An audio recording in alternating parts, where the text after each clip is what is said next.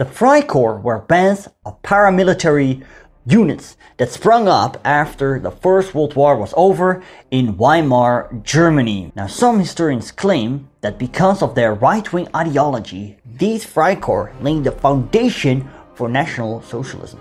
So, who were they? Where did they come from? What did they war? Where did they fight? All these questions will be answered in this video, because in this video we're going to look at a very interesting army formation of the past. I'm talking about the Freikorps. Hey, welcome back to the channel and welcome to another episode of Formations, the series where I discuss army formations of the past. If you find it interesting, please consider subscribing. Do not forget to hit the notification bell. To determine the origin of the Freikorps, we need to go back to the spring of 1918. The First World War was still going on and Germany was in dire straits. Well, to be honest, actually not only the German armies, also the French and the British armies were exhausted.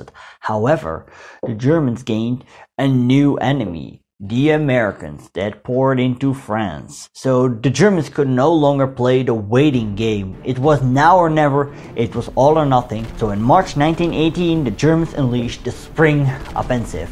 However, initially successful, it soon grinded to a halt, and the German armies were pushed back by the Allies in the 100 Days Offensive. After the Battle of Amiens, August 1918, the German army commander spoke of the Black Day of the German army, and from that point on it was all downhill. Now flash forward to November 1918, the German Revolution occurred. Sailors in Kiel mutinied against their officers, and soon the revolution spread inland. The German Kaiser abdicated, fled to the Netherlands, and a new government was formed by Philipp Scheidemann. Now on the 9th of November, Philipp Scheidemann declared the German Republic and installed a provisional government. 2 days later, the 11th, the armistice was signed and World War I was over. The violence, however, was not over. Communist sympathizers that were inspired by the Russian Revolution now filled the army barracks with red flags. They took over and caused mob violence. Apart from internal threats, there were also external threats for Germany, because now new nations were created. Czechoslovakia, Poland was reborn, and these countries demanded territory that previously had belonged to Germany. German army leaders were conservative and nationalistic, and they wanted to preserve Germany. Now, mid-December 1918, German General George Macker came with the idea of the Freikorps and recruited men from his own division. Soon, other German army commanders around Berlin took the same initiative. According to historian Robert Gerwarth, the name Freikorps was a name coined during the anti-Napoleonic Wars of Liberation, when German volunteers, spurred on by Prussia's military humiliation at the hands of the French, made a significant contribution to Napoleon's eventual defeat. The weapons used by the Freikorps were the weapons from Germany during World War I. Most used was the Mauser-Gewehr 98. Furthermore, they made use of the Luger pistol, the Mauser C96, the MP18, the Karabiner 98A, which should not be confused with its 1930 successor, the Karabiner 98K. They had Stihl Handgranaten, as well as heavy machine guns, flamethrowers, and armored cars. Some even made use of tanks. Since the Freikorps originated from the German army, they wore German late war uniforms. Most of them wore the M16 tunic with puttees or jackboots and the M16 steel helmet. Some soldiers painted a skull on their helmet. Troops of Marinebrigade Erhard had swastikas painted on their helmets and were the first Germans to do so. Hitler's movement would later adopt this symbol. Since the German army had fallen apart at the end of the war, we see a variety of uniforms, since there were many different Freikorps which had their own modified tunics and rank distinction. Now, if you want to know more about that, you can do some further research. In the description, you see some sources for that. So what did these Freikorps want? Well, basically their goal was twofold. First, they wanted to protect Germany from internal enemies, and I'm talking about left-wing sympathizers, communists. And second, they wanted to preserve Germany from external threats. I already mentioned Czechoslovakia and Poland, newborn nations after the First World War.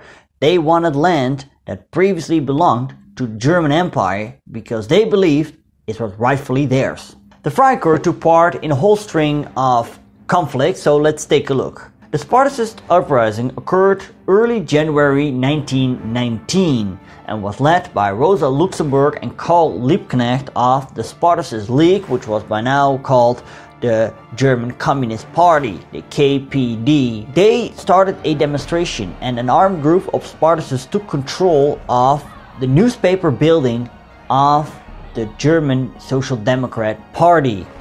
Also, they occupied surrounding buildings. Now, note here that the power base of these communists was very small.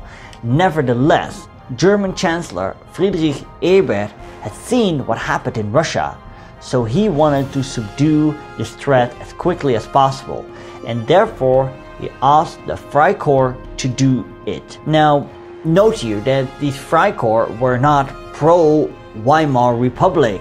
They were very right-wing themselves, and they were against the Social Democrats. However, these Freikorps were also very much against communists. So therefore, these Freikorps moved in and they crushed the Spartacist Uprising, and Rosa Luxemburg and Karl Liebknecht were arrested and killed shortly after. Now this sparked other left-wing rebellions in Germany, where short-lived socialist republics were proclaimed in Bremen as well as in Bavaria. Now the Freikorps, they moved up to crush these socialist states. In 1920, the Freikorps fought in the Ruhr Valley against the Red Ruhr Army. So why were these Freikorps so successful? The Freikorps' victory were due to a great extent to their unquestionable military superiority over the various red militias which faced them. Although the Freikorps were greatly outnumbered in Berlin, Munich and the Ruhr, they enjoyed advantages in discipline, high motivation, competent and resolute leadership, and tactical experience. They won even though most of these operations involved street fighting, for which the Imperial Army was not trained. Their opponents often broke when confronted by the acid tests of an energetic and well-organized assault. Now, as mentioned before, the Freikorps did not crush these communist rebellion out of sympathy for the Weimar government. And this became painfully clear in 1920 when the Kapp Putsch occurred. Now the Kapp Putsch was a right-wing coup attempt. According to the Treaty of Versailles, the German army had to be shrunk to only 100,000 men. Now this meant that these Freikorps had to be disbanded. And Marine Brigade Erhard resisted against this and marched to Berlin.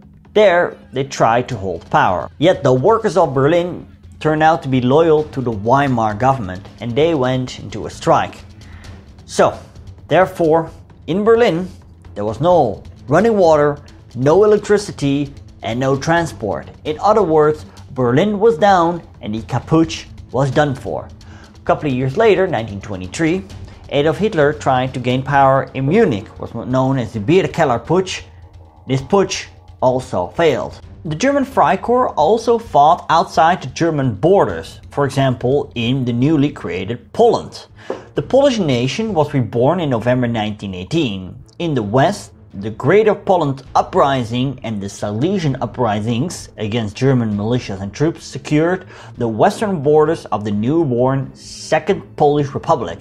I covered these conflicts in separate episodes, so check these out. The Freikorps also fought in the Baltic Wars of Independence. Now, I also made separate videos about the Estonian, Latvian and Lithuanian Wars of Independence. These conflicts were very complicated because they involved many different parties, among which the German Freikorps who fought against the Baltic Bolsheviks.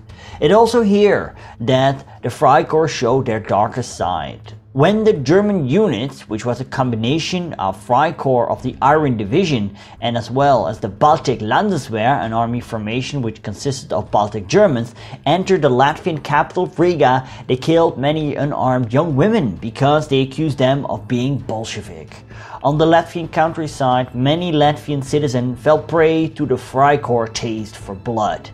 After years of war, these men were scarred and all the hatred and frustration came out. Many Freikorps members would later become a member of the SA, which was a Freikorps in and of itself. Some Freikorps members joined the Nazi Party, since these Freikorps members were right-wing. Later, in 1938, there was a Sudeten crisis and we saw the pro-German Freikorps Sudetenland.